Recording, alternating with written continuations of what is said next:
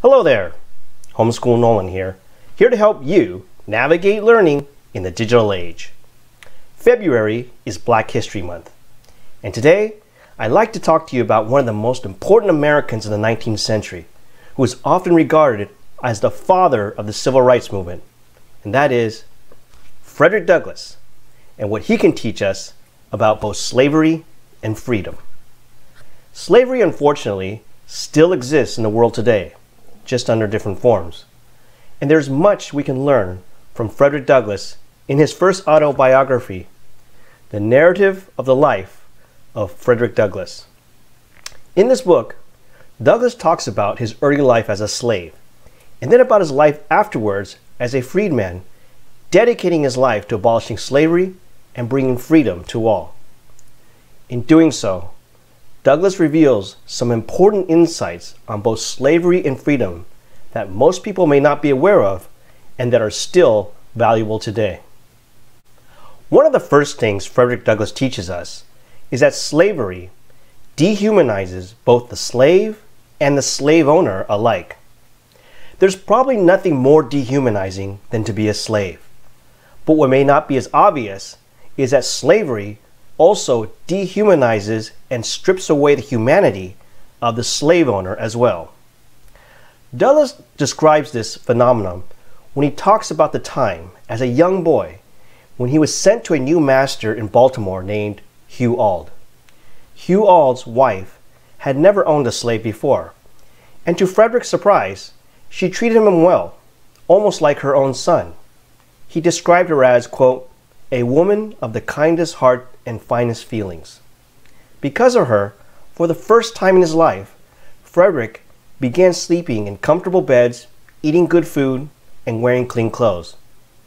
But the best thing Mrs. Auld probably did for him was she started teaching Frederick Douglass how to read, which is something no slave owner ever did.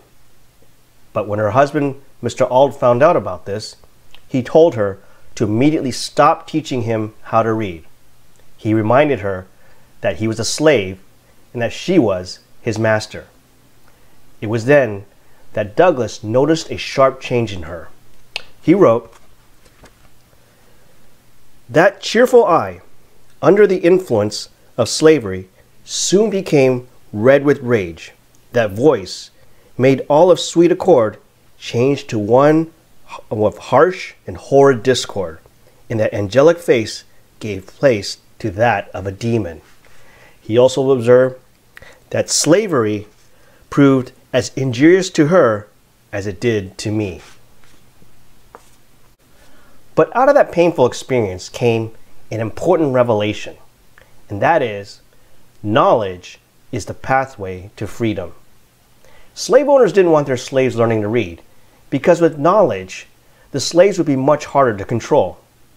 All slave masters want their slaves to remain ignorant and not know any better. This is what Frederick Douglass discovered when his master forbade him to learn how to read. He wrote, "I now understood what had been to me a most perplexing difficulty, to wit, the white man's power to enslave the black man. It was a grand achievement, and I prized it highly. From that moment, I understood the pathway from slavery to freedom." From that moment on, Frederick Douglass would do everything he could to learn how to read, including making friends with white boys and exchanging his bread for a few lessons. Eventually, he would also learn a new important word, abolition, and dedicate his life to the cause of abolishing slavery.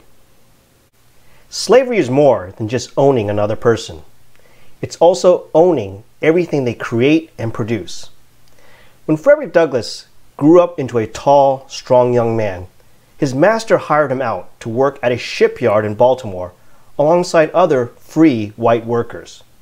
Well, unlike the other white workers, Frederick, because he was a slave, had to give up all his wages to his master. As he put it, "I was now getting, as I have said, $1.50 per day. I contracted for it. I earned it. It was paid to me. It was rightfully my own. Yet, upon each returning Saturday night, I was compelled to deliver every cent of that money to Master Hugh. And why?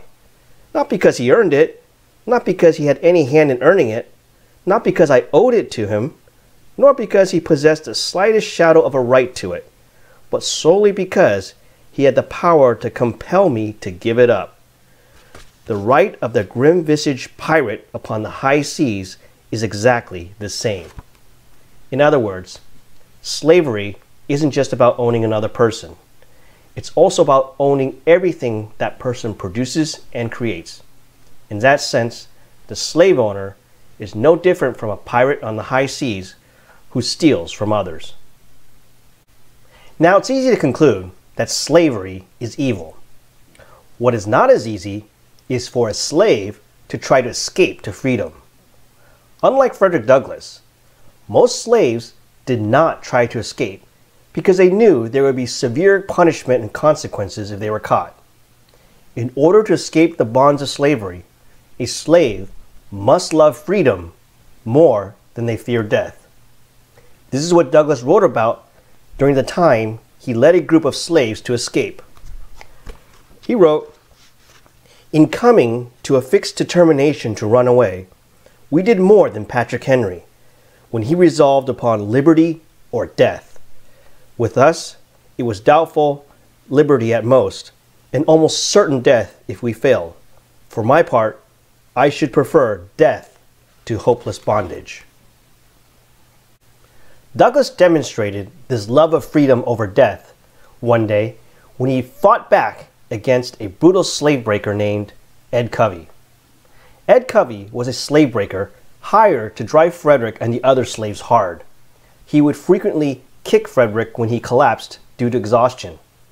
But one day, Frederick Douglass just snapped and grabbed Ed Covey by the throat. After that incident, Ed Covey was too embarrassed to report that he had been physically overpowered by a slave, and he never laid a hand on Frederick again. This was a turning point in Frederick's life. As he described it, "My long-crushed spirit rose. Cowardice departed. Bold defiance took its place. And now I resolved that, however long I might remain a slave in form, the day had passed forever when I would be a slave in fact." So there you have it. Important insights on both slavery and freedom from the father of the civil rights movement, Frederick Douglass. His words are still relevant today because sadly, slavery still exists today, just in different forms. Instead of a plantation owner, today's slave master might be a human trafficker or even a government that runs a labor camp. That's why we can still draw upon both the words and the wisdom of Frederick Douglass as we confront the evils of today. If you're looking for a good book for kids, I recommend Who Was Frederick Douglass from the Who HQ series. The life and work of Frederick Douglass, I believe, should be included as part of every homeschooling curriculum today. Let me know what you think in the comments below. And don't forget to click subscribe. And thank you for watching. I'll see you next time.